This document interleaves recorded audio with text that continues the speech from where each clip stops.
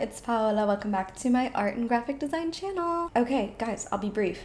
Let's jump into the tutorial part of the tutorial, and then I'm going to just create after I explain. So if you're just here for the tutorial, let's get into that, and then I'm just going to make stuff, and it's kind of a design with me. Quick and easy, this tutorial is on how to create 3D posters or inflate your objects in Adobe Illustrator. Okay, so jumping into the tutorial, this is definitely my style type of tutorial video, which a lot of people say I explain things clearly and easily, so hopefully that will come across. So what you're going to do is open your Adobe Illustrator file, and then you are going to basically add whatever object or type or anything that you want. For the purposes of this, I am using type because I love working with type and I think it's such a fun way to explore typography with the inflate tool. So if you're going to create a 3D poster like I'm going to show you, you're going to need a background that is actually the rectangle shape, because that will then inflate as well, and then you're going to need your text on top. So the thing about the text on top is that you're going to need to create outlines. Don't keep it as just text, and you can do that just by going up to type and hitting create outlines on your type. I then group together my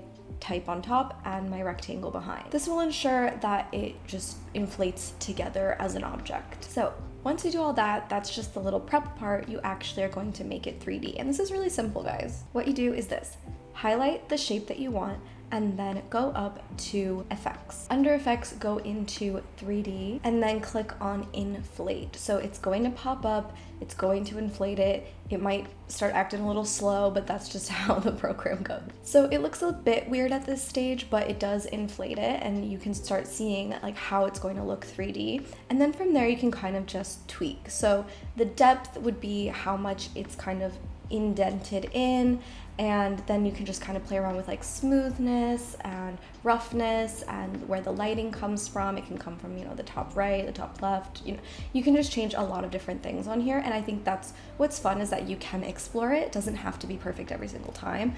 But I like to do a top right shadow, like light coming from the top right. And for this one, I smoothed it, so I took down the roughness and I brought up the metallic just to see what that would look like, and then I just explored. You can always play around with seeing a different final result, so I do another one after this that's not metallic, just the normal one, to show what it would look like just inflated.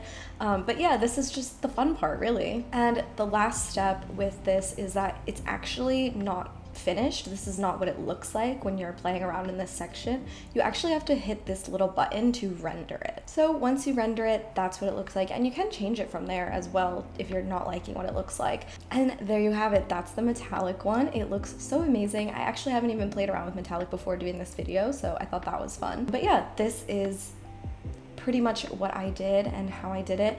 I don't think that the numbers specifically matter. I think it is about playing around and figuring out for yourself, like all those depth and whatever numbers. 10 is usually the standard. It does it pretty simply when it just does it automatically. You don't really need to tweak as much as you think. And then here is the second one I did. Like I said, I didn't do the metallic. I didn't change like too many different things. It's mostly the standard. When you just hit inflate, it creates this, and I think it looks really good. Okay, so that was the tutorial part of the tutorial video, but the rest of this video is just gonna be a chill design with me type of vibe, and I'm just gonna create a couple more things with this 3D inflate, and I think it looks so amazing and really elevates my work. Especially with type, I love doing the letters, and I think it's a really fun way to just showcase the letter, especially if you like created the letter yourself. So I'm just going to make something a bit unique and kind of showcase it. I hope you excuse that I will not be here for the next few minutes, and it's just gonna be a nice hang.